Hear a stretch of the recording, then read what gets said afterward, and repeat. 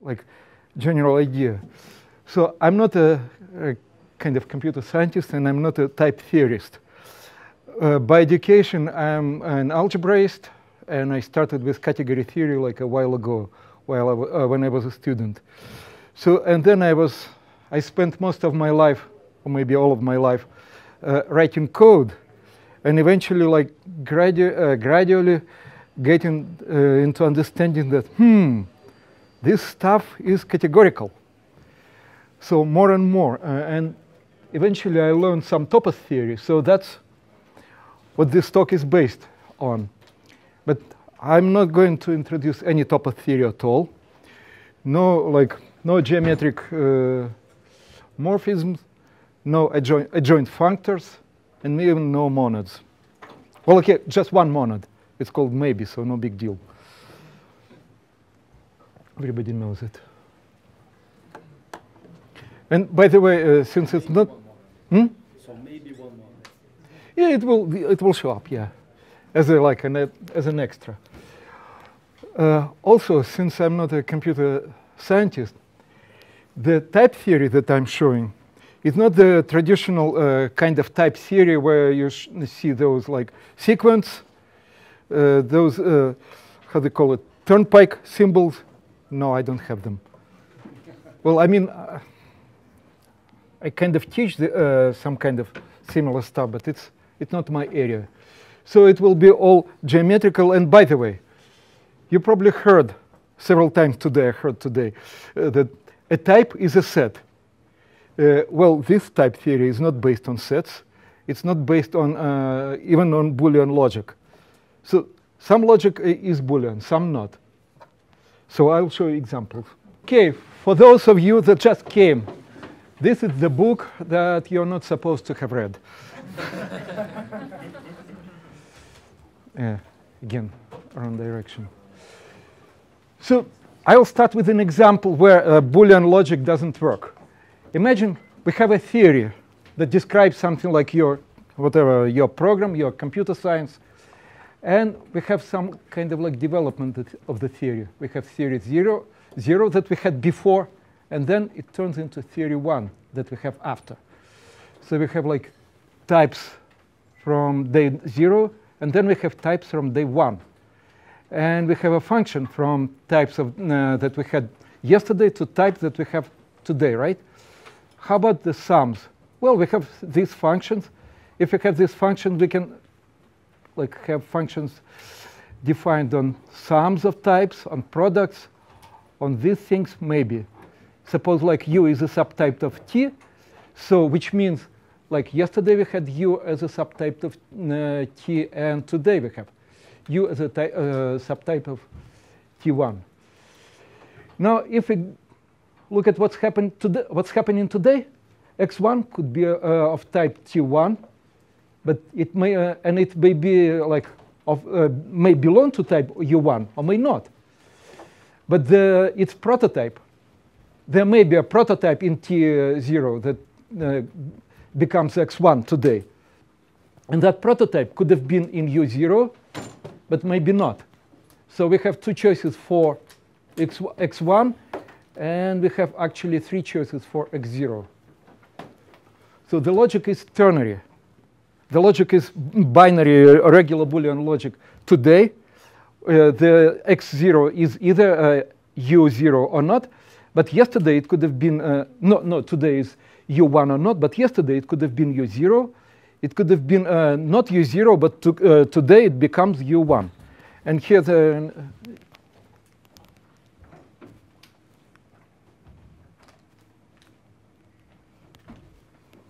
I don't see that example, but an example could be, remember Java, old Java map. No, Java hash table, right? It wasn't implementing map like many years ago. And then suddenly it started implementing map. So that's how it is. Things change, and types like something that wasn't our type, they suddenly become our type. So here's the picture. Like the things that are in U0, the things that are in T0. And then with time, they move into this. So In this case, like u0 was always in u. U was always in u. This thing x was not in u, but then it becomes an instance of u. And t is never an instance of u. So we have 3 options here, 2 options here. We had something before, and then we have something after. So this is the logic that can describe this kind of behavior. Now we have like false and true, and before we had false, true, and something in the middle that becomes true, but not always. So this is like an inspiring example of why we should consider cases that are not Boolean at all. But I was talking about theory, right? What is a theory? We had in a theory, like as described in model theory, we have terms which could be variables or whatever, or built out of functional symbols or something else. We have operations that may be relations, and we have axioms. Axioms describing the interrelationship between terms or between elements, between values. And those axioms can have these 2 quantifiers, universal and existential.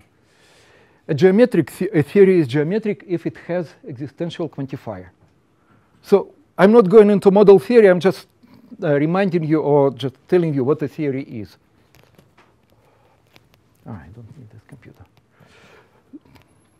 So like before we had this theory, meaning that we have types, and basically it constitutes some theory. So maybe your code is a theory, a programming language is a theory. So what we have in this type theory, we have types, just names of things, just types. And we have functions between types. Note, functions are not types. So types are like describing, maybe you can say sets, but we're not dealing with sets. Types are describing like some collections or like some ways of classifying objects into those collections. And functions map, well, I wouldn't say map, they just like are between different types. So a function is from type 1 to type 2. And these are not, functions are not types, so there is no function type yet. I'll introduce it later. So think of them as something that is like somewhere in hardware, like or in the library. Like you have Java, so you have those things that are implemented in JVM, or in your like floating point machine, so it can multiply, it can like calculate sine, cosine, and logarithm. So functions in this specific type theory have equality, which means no, they're not functions that we know from sets, because like in our old traditional type theory, we cannot compare functions. It's too much to request because like we have to compare all the values. Not in this case. Functions are given to us. So what we know about functions here? So they have equality. We can say that 2 functions are equal. Functions can compose. So we have a function from A to B, and we have a function from B to C. There is a function that is a composition of these 2 from A to C. For each object, for each type, I'll be mixing objects and types because in category theory they're objects. They're called objects. So identity is given for each type, for each object. And identity meaning that identity composed with any function, keep that function. Left composition or right composition. Yeah, we have a category. So we have a category, and let's see what else do we need. I define a subtype. A subtype in this specific type theory is any monomorphism. And what's a monomorphism? If we have like a given, so we have 2 types, A and B. H is a subtype, which means it's an inclusion of A to B. And on which occasion can it be an inclusion or subtype? If we have 2 functions f and g from some C to A. And if f followed by h is equal to g followed by h, then f is equal to g. So it doesn't glue distinct functions. So that's why, in set theory, yeah, it's a regular injection, right? And any notion of monomorphism amounts to this definition. So I'll be denoting them like this, so that's the standard notion for monomorphism. But there are this subtype. And again, it's interesting. So how come, say, take real numbers and take integers, right? So we can inject integers into real numbers in many different ways, right? So we have many different subtypes. One subtype is odds. The other subtype is evens. The other is just all integers. So it depends on how we inject them. So this is the definition of subtype, and I'll be using it. And of course, it's a little bit different from you have in sets. So now we throw in one more specific type, a unique type called unit. It's also called top. It's also denoted as 1. And what's so special about it? Why it is called terminal? There is exactly one function from any other type to this T. So you encounter units like in almost every language. So there's nothing new here, right? But now take a look at these functions from unit to A. These functions are called points in categories, or they're also called instances of type A. So T is a type, and since there is just one function from T to T, because one function from any A, T has just one instance. In Scala, it's denoted as parentheses.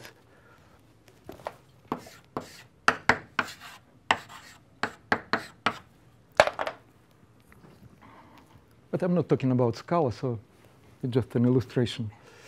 So see, having this specific terminal type, having unit, we can define instances.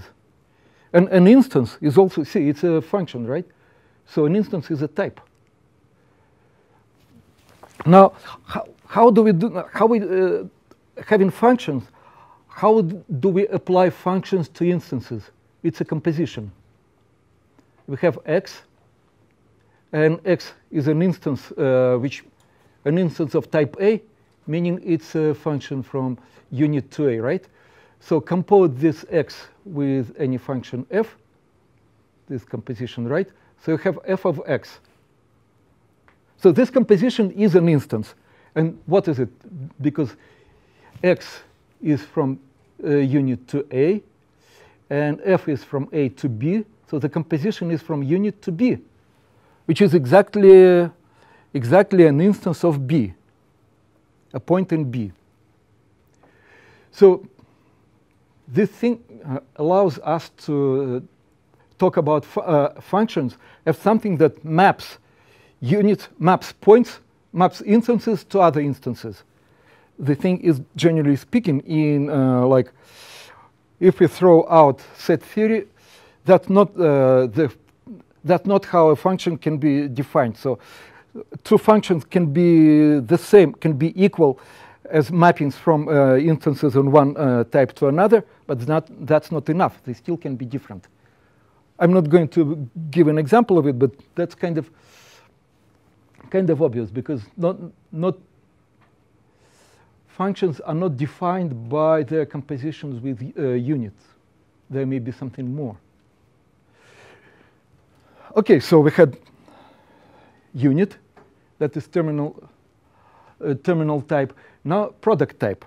It's known as pair type, right? Like A, B. And you know, it's like traditionally written like this in Scala, for instance. So it's called product type, and in this theory, it's defined like this through universal property. So given two types, this type always exists. It has two functions, two projection functions. So the first one, of course, maps an AB to A, and the other one maps AB to B. So two projection functions, and every two functions, like from an arbitrary C to A, one to A and another to B, are in one-to-one correspondence with functions from C to this product. So I can draw a picture like this. A here, B here. So having these two things, this is given to us.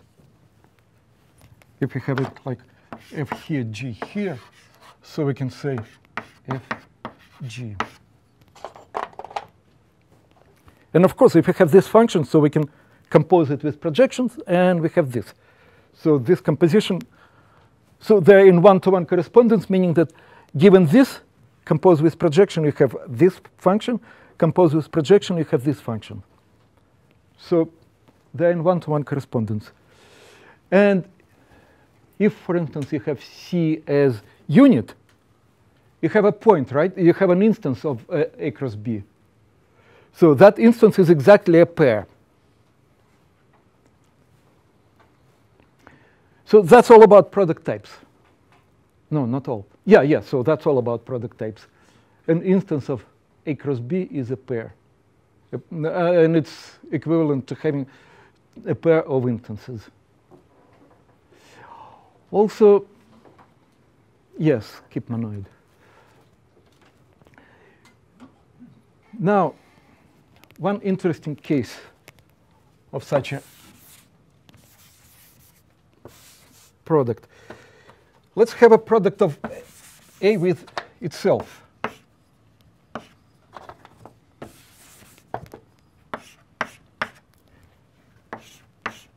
And we have identity function from A to A here, from A to A here. It gives us a function from A to its product with itself, right? This function is called diagonal. And of course, if you look into what it gives for elements,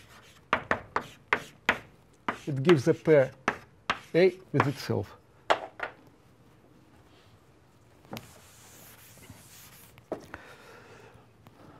This picture, I'll be using it like regularly. It means this is in one-to-one correspondence with this. So having a pair of identities, we have a diagonal. Given a diagonal, we have these two identities. Well, because diagonal followed by projection is an identity, right?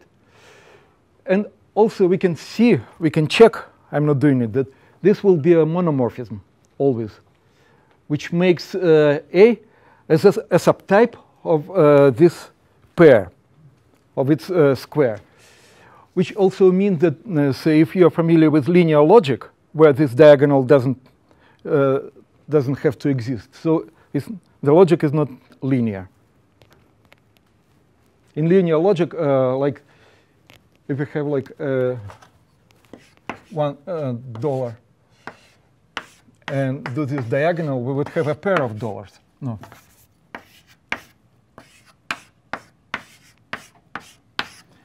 So this doesn't work in linear logic, but here we can have it, meaning probably diagonal is not good for dollars. So that's not enough. We're introducing the exponential type.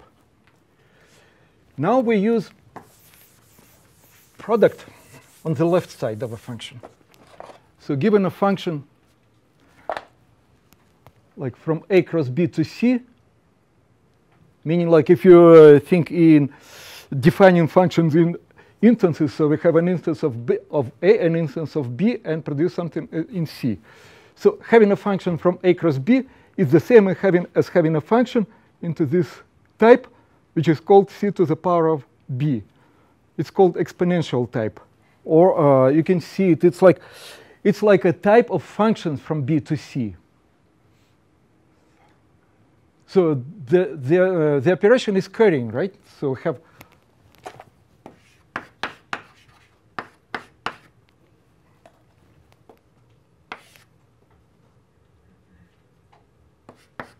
it's the same as like having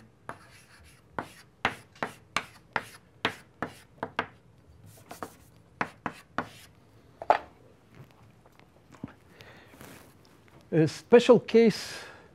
There's a special case when the left component of product is unit.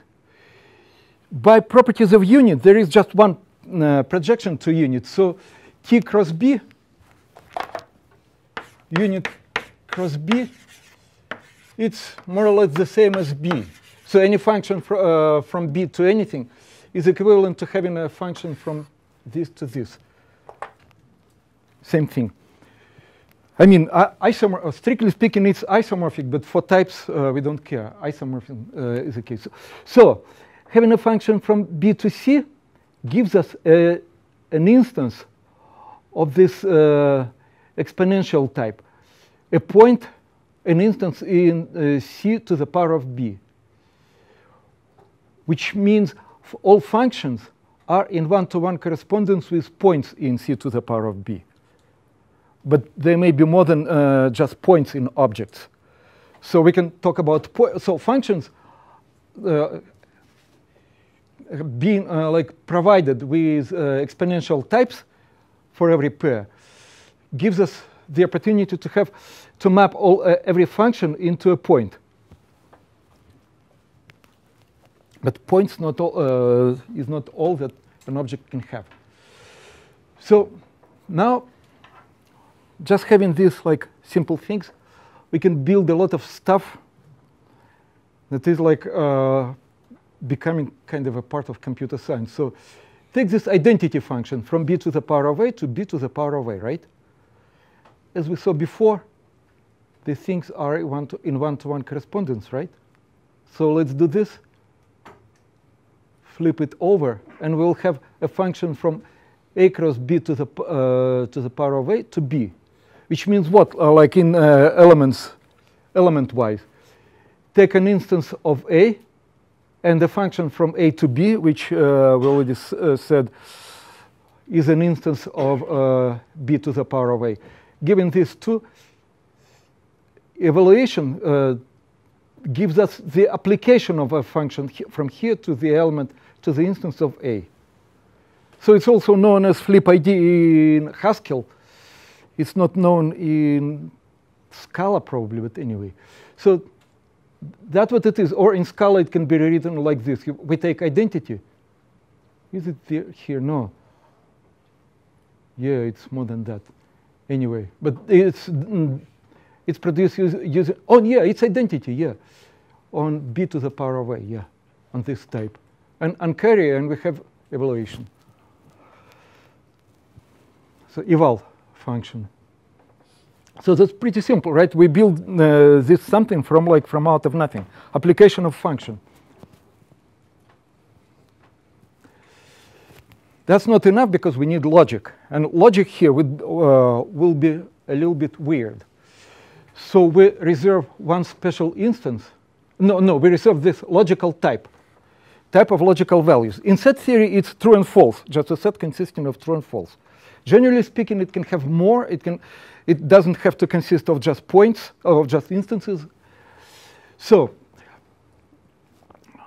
we introduce this type, is traditionally denoted as omega, and there is a special instance called true. Instance meaning like a point, so it's a mapping from unit to this omega, right? So, okay, given this logical type and a special instance true, and every function from any type A to omega is called predicate. Well, because this is a type of logical values. So, and we introduce this axiom. Predicates, functions from A to omega, are in one-to-one correspondence with subtypes of A. In set theory, it's denoted like this. A1, this subtype, is the set of all elements of A such that this predicate is true. So it's how they call it, like comprehension axiom, separation axiom, whatever. So generally speaking, in category theory, it's denoted as pullback. A1 is the biggest, the closest type that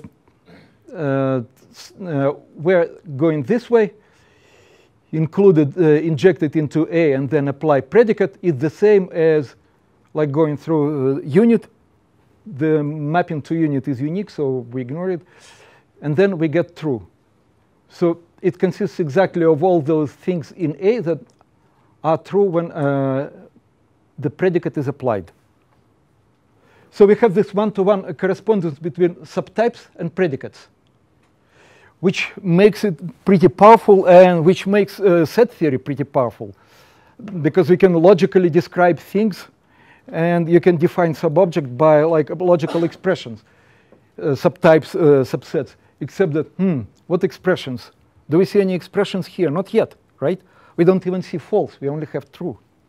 So in next slides, I'll be working on introducing like these things, logical connectives. But first, let's start with power type. So we have this omega, and we already have these exponential types. So let's do it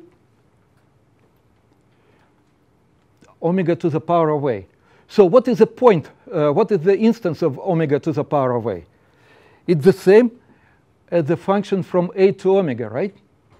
Well, because it's like for that mapping. And what's functions from A to omega? That is predicates, right? They're in one-to-one correspondence with subtypes of A. So which means having an instance of omega to the power of A is the same as having a subtype. So for a type A, we have a type of all these subtypes, which is pretty like powerful requirement, right? So we don't have this, say, in SQL or like in any probably other programming language. We can also express it like this. We have a predicate from A to omega, and A classified by this predicate is like this. So an instance of omega to the power of A represents a subtype, but we are not saying all these things are given right away. Let's go back to diagonal.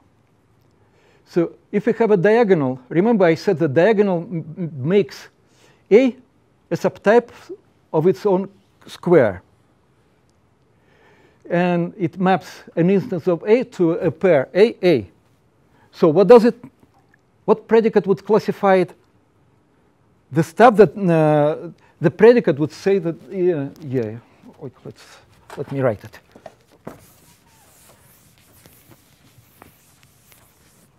If we have A maps to A, the predicate would map A prime to A equals A prime. Well, see why. Only things where a left and right part are the same, I map to true. So this thing is equivalent to this. So by having diagonal, we introduce this predicate that classifies this diagonal, and this predicate is equal. So equality is given us by the other axioms. Just because we have diagonal and because we have predicate for every subtype. So now let's do tricks. Like given an equality, right? So it's from A cross A to omega, the predicate. Flip A over there, and we get what? Singleton. How come? We have this predicate, right? So it gives us A maps to the set of such A primes that A prime equals A, which is a singleton, right? Which is a set, if we are talking about sets. It consists of just A. So we have this singleton function. Oh, this we already saw, right? So given an identity, we have this flip ID evaluation. But in this specific case, why is it denoted like this? see what the trick is. Given an A and some like subtype A prime, it's mapped to A belongs to A prime.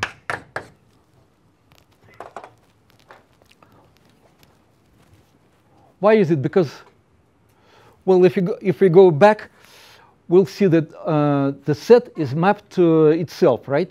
So here, only elements of that set are mapped to true. So singleton is equality carried, and equality, remember equality was also carried, right? No. No, equality is a classifier for diagonal. Okay, so we can define more things, like given two functions from type A to type B, we can define an equalizer of these two functions is the closest to A. The set of all, if I'm talking in the terms of sets, but this, the word set is like kind of artificial. It's a part of the language, but we're not talking about sets as in set theory. So the set of all these such A's on which f of A is equals to g on A. And it's defined by this universal property, but let's keep that. And in SQL, it's expressed like in this way. So given a type A, okay, like if tables are types, right? Given fields f and g, suppose they return like the same type, some b. We select all those things from A where A dot f equals to A dot b. That's a typical thing, right? Now, how about having two types, two tables? Select something from A and B. That's called that's called pullback type.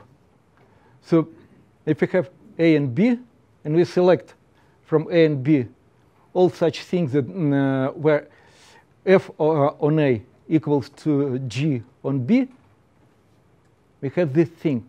It's called pullback. That's the closest collection of pairs A, B, such that f on A equals to g on B. So this is a type again. So we can introduce this type. So we have like tons of types, like in set theory, basically. So empty type, at last. I'm trying to introduce some logic and some false. We can build empty type, which is known like in programming languages as nothing, or bottom type. It will be a unique, it has a unique inclusion, injection into any other type. And we can build it using these tricks. So basically, it's like all those truth values that are not changed by any other function. So because if you have like more than one truth value, so there is a swap. So is there such a value? No, which means it doesn't have any element. So there is it's empty, meaning that there's no instance of it.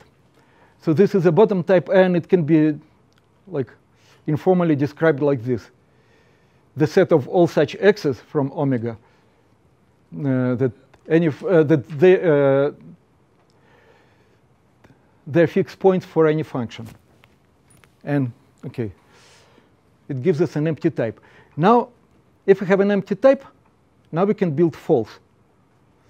False is such an instance of omega that it classifies empty subtype of unit. So it classifies nothing. So what's the feature of false, right? So we can rewrite it like this.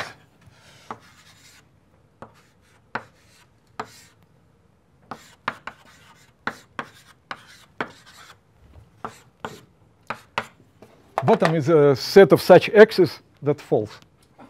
And especially that this here I take like x's from omega, but it doesn't matter because we can take x's from anywhere. They will be isomorphic. Why? Because there is a unique injection of such an empty, such a bottom set, such a bottom into any other bottom. So they're all kind of the same. So union type, we can build a union type here. The thing is, I'm not going to show how it's being built, but basically it's built out of products and singletons. So take those specific pairs that have only just one thing there. So that's how it is. So first, the joint union is the smallest type where A and B are subtypes. That's a natural definition of the joint union, right? And it can be built here. So having all these things now, we can build logic. So first, let's start with conjunction. Given omega cross omega, conjunction is a classifier of pair true and true. Sounds logical, right? So given true and true, what would be the predicate that classifies both? It's a conjunction, right?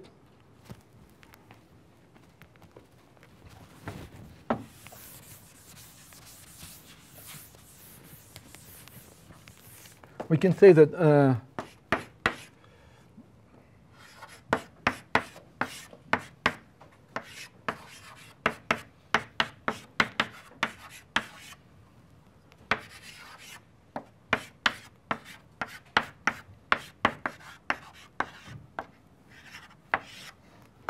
so that's the classification.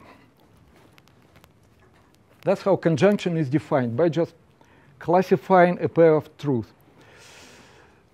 Disjunction is a little bit trickier, so it's either this or this, so we're classifying the union.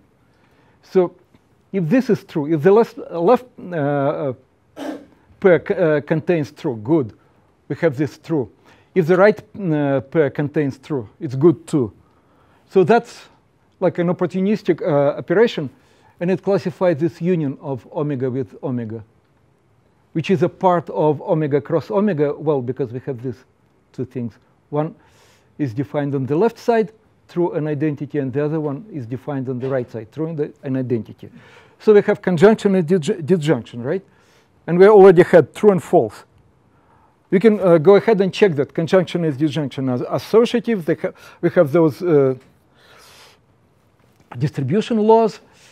And we can also, before we go to negation, let's define implication.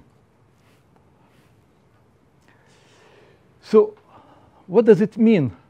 Implication classifies, implication takes a pair of two logical values, right? And classify them into true if what? If the first pair is if the first component is weaker than the second, right?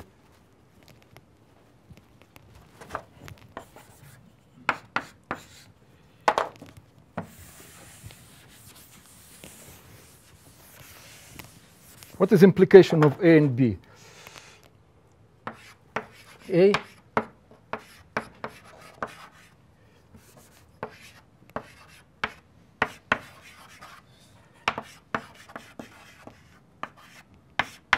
is weaker than B.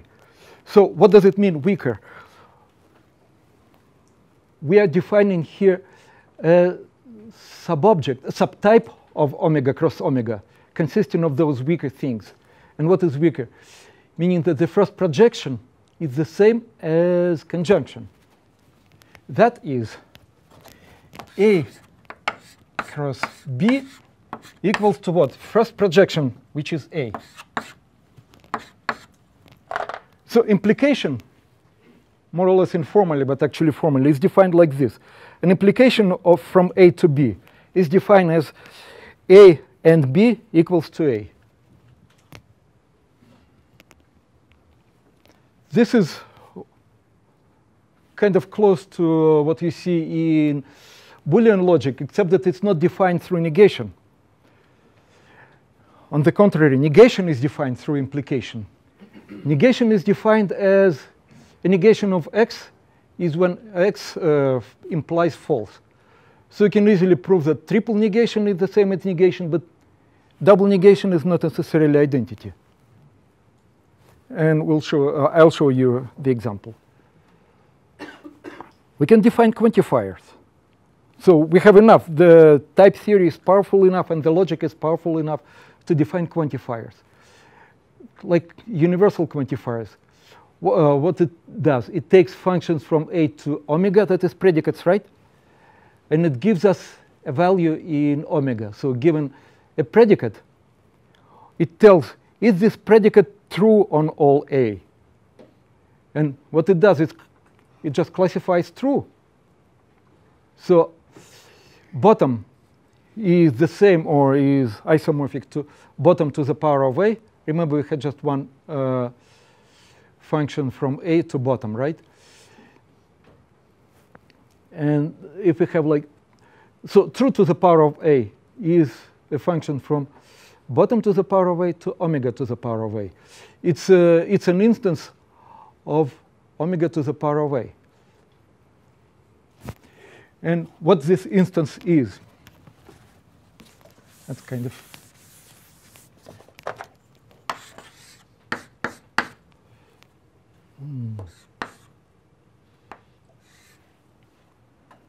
Is it bottom? Should have been top, right?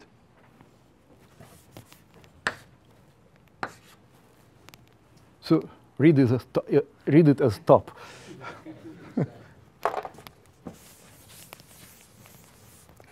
So what is this? It's equivalent to having a function from A to omega, right? So that's our predicate.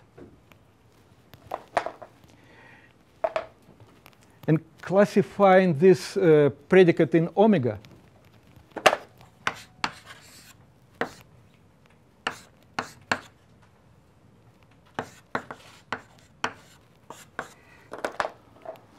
classifying this, we have a function from this to this. It maps a predicate to true only if it's true on every A.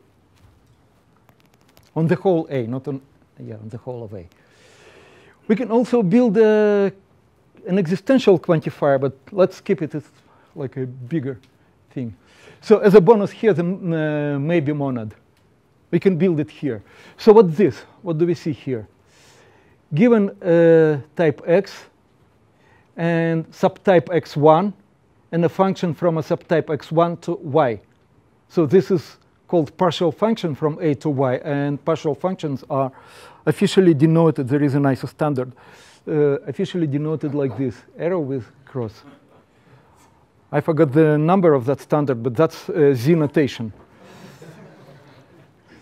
So, yeah, so Z notation is standardized. Actually, they standardized the whole set theory, and I wondered, did they standardize this like intermediate power between continuum and countable or not? I really don't know.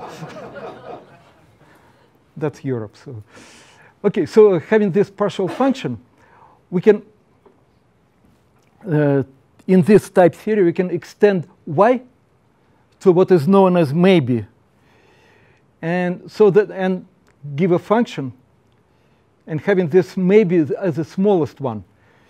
In set theory, it's just +1, so anything that is not mapping to, is not coming from x1 goes to that additional point, that to nothing, to none. But generally speaking, it may be more sophisticated. So it can be built out of omega to the power of x. Now, let's see how it maps like into our example that we had before. So suppose we have sets and we have two moments of time, like before and after. So 2 is that, okay, it's called, this category is called set to the power of 2. So it's A.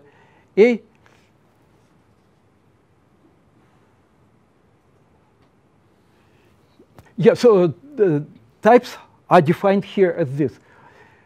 Yesterday type A0, today type A1, and a function that maps from yesterday to today, which also means that we don't drop anything. So, which was like any element, any instance that was of type A0 is somewhere here. So we're not losing, there's a function. So it's different from like having two distinct and independent sets yesterday and today. So what's a subtype? A subtype is, it was subtype yesterday and it's subtype today. And this, like, these things are compatible. So since we have a function, so the mappings are compatible. So for instance, if we have an instance in yesterday and an instance in today, so the whole instance, x, which consists of x0 and x1, is given like this. It's an instance of A. Let's see the picture. So in that logic, I denote it as this, like this is the yesterday part, this is today part. What's unit, that top? It's just 1 point yesterday and 1 point today. How many subtypes does this unit have? We have the first subtype itself, the second subtype empty, nothing here, nothing there. But also we have this half unit. We had nothing here, but we have something here. An empty set here and a point here. So here's an example of a type that we can call point and a half. So we have this point and half point, just this. So that's what we had yesterday, and that's what we have today. Yesterday we have two instances. Now we have, no, yesterday we had one instance. Today we have two instances. This example shows that points may not be enough to define objects, define types. There's more than just full instances. We can redraw all this like this picture. So describe things like this is where our instance always was, this is where will be tomorrow, and this is where will never be. Like again, hash table was subtype of map. No, was not a subtype of map, was not implementing map before like Java 1.4. But then later hash table was retrofitted to implement map. So hash table is no, map is somewhere here. So suppose like I showed conjunction and disjunction. Conjunction and disjunction, and of course, give us the opportunity to build intersections and all these things, and unions. So suppose we have this, I don't know how readable is this. So we have like one subtype here. This is like, this is where we always were. This is where we get today. And this is the stuff that never was an instance of our subtype. So this is subtype A, and this is subtype B. How do we build an intersection? An intersection is something that consists of these three kind of aspects. This part always belongs to both A and B, right? So this part. This part is the thing that will be eventually there, like it's there today. On the left, it was always there, but on the right, it was not there. So we have this. And the same here. And the outside is the thing that never belongs to both.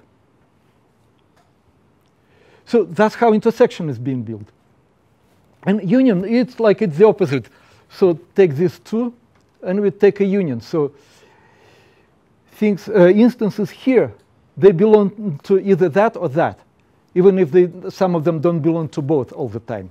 Instances here, they belong to either of them, to one of them, not either, I'm not saying either, to one of these subtypes today, but not yesterday. And these things never belonged, so see, they were outside. So that's how it looks like in this. And also negation. It shows that negation, double negation is not the same as identity. So have this like this is a subtype where this is instances here, they always belong. Instances here, they belong only today, but not yesterday. And the instances here, they never belonged. So take a negation. Now, these guys here, they belong to negation. These guys here, they belong to... no, these guys here, they don't belong to negation. Not, and will never belong to negation. Yeah. So take negation again, and we have this. See, we have this Boolean, either true or false. So things that became things that got our type only today, after double negation, they become ours. And things that are outside, they will never be ours. So that's how it is. Double negation, if you take double negation, it returns us only true or false. So that's it with this short introduction. These are the things to read with a lot of like inspiring. Though this is the standard. Rosetta Stone covered these issues. Well, it never mentions intuitionistic logic, or maybe it does. But it shows like a very, very close interpretation of this. This is a big book that now costs like 18 bucks or 22 bucks, so it makes sense to buy and read. And the other things are like kind of inspiring readings. And I believe it's published on GitHub, so no, I mean, wow, there was, okay. Thank you.